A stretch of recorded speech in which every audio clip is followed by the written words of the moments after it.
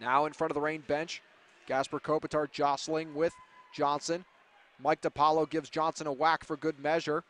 And DiPaolo chases after Johnson in the neutral zone, giving him a few more whacks. DiPaolo just won't let him go. Finally, Johnson has a combatant, and they square up at center ice. They both remove their helmets. That's going to be an additional 2-minute penalty for the both of them.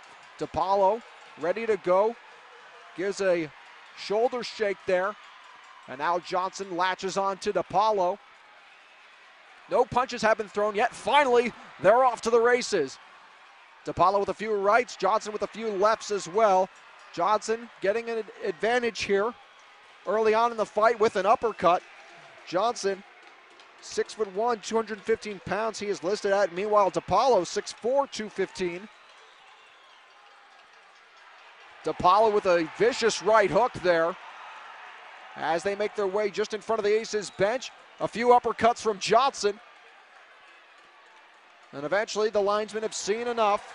DiPaolo, though, trying to spark his team and then throws his hands up to get the crowd worked into it as well. Mission accomplished. Mike DiPaolo, 6:25 to go in the first period. Reign trail 1-0, but perhaps some signs of life here, courtesy of the big man, Mike DiPaolo.